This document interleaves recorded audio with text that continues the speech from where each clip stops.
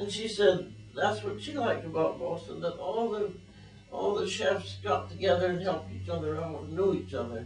Exactly, exactly. Which is wonderful. And what interests me too is that food is now a respectable career. It used to be a lower class workman's kind of thing, but now we have people with PhDs and all kinds of things. People changing careers to go into food. Exactly. Did you ever consider having a restaurant? Yes, indeed. I know too much about it. Yeah, it is. I've enjoyed very much being a teacher. Yes. Well, everybody really enjoyed having you be a teacher.